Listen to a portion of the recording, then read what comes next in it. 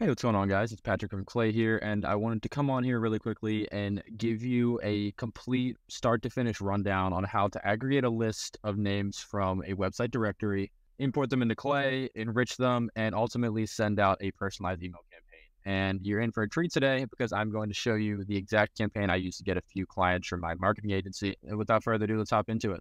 So, as you can see here, I am on the Y Combinator website.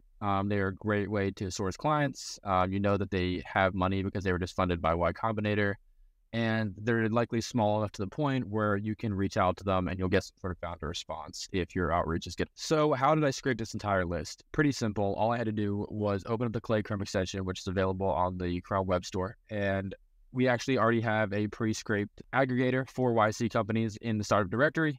And we actually have a few. I ended up using this one. And as you scroll through the different rows, if we keep adding, as you can see, it automatically updates with every single company within these rows.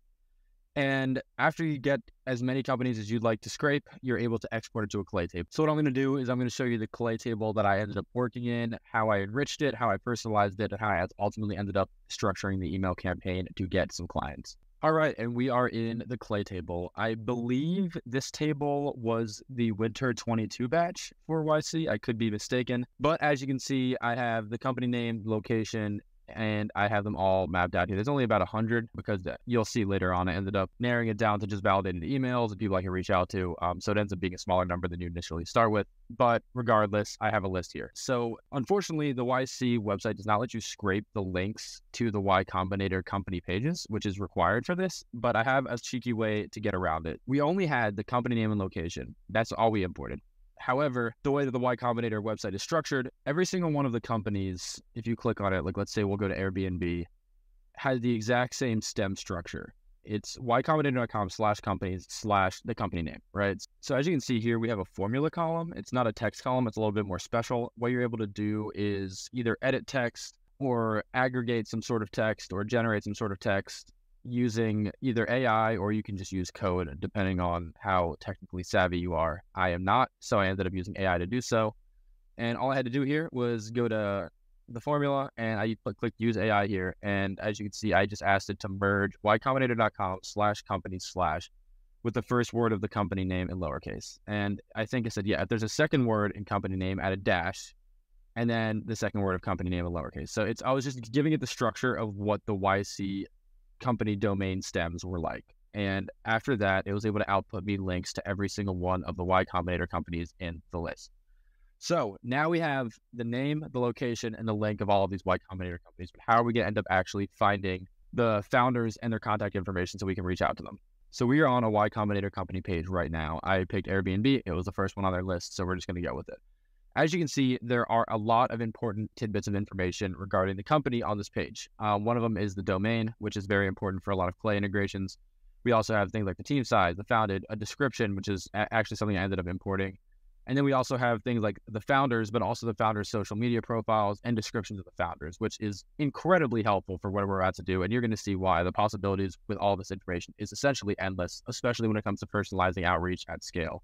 So what we have to do next is create a scrape structure for this page. Each one of these pages is identical in nature. The only thing that's different is the information that is associated with each company.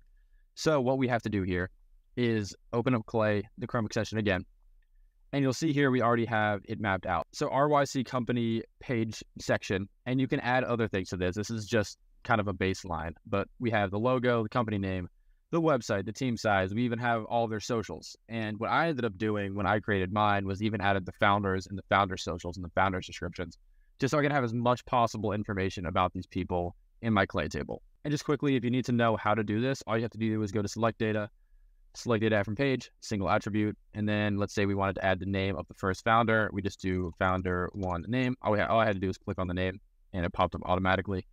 Add attribute, and boom, you've got founder name right here. And so now you have one page scraped, and this is essentially a template that you're building so you can apply it to a bunch of different companies all at one time. And you're about to see kind of the magic of how that works within Clay in just a second. So let's get into it. So we have this incredibly powerful integration called Get Data from Page. And what it pretty much does is it combines Clay's scraping abilities with the ability to build out a template within a web page to scrape. What it's going to do is it's going to be able to scrape all the information that we just defined, but for each one of these Y Combinator companies. And I've already run it, of course, but if you go in the settings here, you can kind of see what the deal is. All I had to do was input the Y Combinator link. And since I've already created a template for these web pages, all I have to do is just click run because the template's already created, so it knows what it has to scrape, and it's just going to run it all out, and it's going to pop out a ton of information. And so if you click on it right here, you'll see all of this information is now here. I have the founder names, I have the founder descriptions, I have the founder socials, I have the company description, pretty much all I need, right? And so after I was able to map out all that information, now it was time for a little bit of enrichment. So what I did first was I mapped out the founder one name, and I decided I'm just going to reach out to the first founder of each one of these companies for this, just to simplify things for myself. But if you really wanted to, you could do a sort of a waterfall campaign. You could reach out to every one of the founders, et cetera, et cetera. So what I did next was I found their social media accounts, and if they had a Twitter that was outreachable, I guess you could say, I would DM them on Twitter with the same outreach message I had, just because I figured Twitter would be a little bit more high conversion. However, that's just an optional step. But let's just say you want to do an email campaign. That's easy enough too. So after I was able to find the founder name and the founder social media, I was like, okay, I want to find their emails. How do I do that? Clay has a ton of integrations. I think we have 4 or 5 for finding a work email. My favorite one is the in-house Clay one. It just seems to be the most effective with the best data quality, but you can also waterfall each of the integrations. So you could have one. Let's say we start with the Clay one and it finds their work email, awesome. But then for another row, it doesn't. Then it goes to the next one and it tries like 3 or 4 different integrations. And that's like the highest data quality one. But in this case, all I used was the Clay one. And all it requires, if we can click right here, is the founder name, just their full name, and then the company domain. And that's all it takes. And once you run the integration, you can find all of these emails associated with the founders of the company. And it's actually super easy for YC because a lot of this is super accurate. They just created the website, so their emails are likely valid. Yeah, it was way easier than it would be for a lot of other niches or a lot of other ICPs. Okay, so after that, we have a list of emails now. Very easy. Ran the integration, popped out a bunch of emails, but we have to make sure that they have a valid inbox. And so all I had to do was use the Hunter Validate email integration, which you just throw the email in right here, and it'll tell you whether you can send it to the inbox or not. This is pretty important for deliverability. You want to make sure that all of these emails are valid, or you might get blacklisted on Gmail. Okay, so this is one of the coolest parts of the entire process. I wanted to personalize each one of these emails to sound like I was personally sending it to them without doing any sort of automation. And the other way to do that is to use something really personal and individual and meaningful about the company that they can read and be like, oh my gosh, he did his research. So I decided in this case, I was going to mention something along the lines of, I truly believe that this company is going to be the best in the world at blank. And so the easiest thing to do in this situation was just to get the company description and throw it into an OpenAI integration on Clay. So I'll show you what I put as my prompt. You're welcome to steal this. It worked for me, so hopefully it worked for you as well. What I did here is I just put, using this company description, tell me one thing that the company name likely does very well for their customers. Format your answer as an action. For example, if the company is good at building sandcastles, say building sandcastles. And then I've given the description. And then I ran the rows. And then all I did was, after that, was I had to get the founder first name so I could use it for the email. I edited the text so it was all lowercase. And then I asked if it was B2B or B2C so I could section out the email campaign. So now you've seen what I've done with the data. You've seen how I've enriched it. You've seen how I've imported it. You've seen how I've sourced it.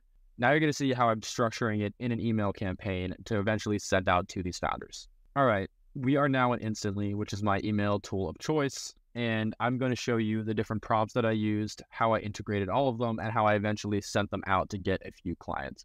As you can see off the bat, this is a pretty long email copy. I generally try to keep mine a little bit shorter than this, but for this one, I really wanted to make sure that I gave them my value prop, I put in the personalization, and I just didn't leave anything out. So here's the prompt. I pretty much just said, hey, to the founder, congrats on your acceptance into YC. I saw a company name featured in the new batch page, and I'm hooked by the concept.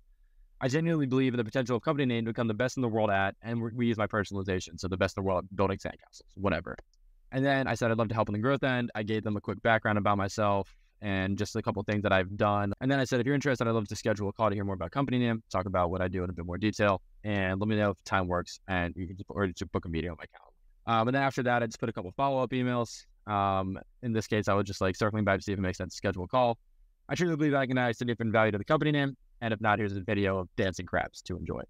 I just threw that in there as like a weird differentiating factor. And then followed up about the dancing crab video, send another follow-up email. Pretty standard, nothing crazy there. So that's pretty much the entire flow that I use to reach out to these different companies. And again, it ended up landing me 1 to 2 clients. I guess one client that ended up referring me to another with NYC. So I'd say it was quite effective, especially with how few emails I ended up sending out. You have to think I sent out 100 emails, around 100 emails, and then I ended up getting quite a few positive responses. I actually had one like pseudo job offer, and then I ended up getting the one client response, booked a meeting with them, ended up making a deal, and I'm still working with them to this day. And I think it kind of goes to show how amazing personalization can be for email. A lot of people in email marketing are really just sending out 20,000 emails a month and getting, sure, responses, but it's taking a lot more resources. You can really consolidate that resource effort and ideally your spend by personalizing outbound at scale with Clay. So I hope there's a lot of value here. This was a huge use case for me, and it's something I like to show people when I'm demonstrating the power of Clay to them. Feel free to reach out if you have any questions regarding this, and drop a like and a comment so the higher ups at Clay can give me a raise for these YouTube videos. And I hope this is helpful, and happy prospecting.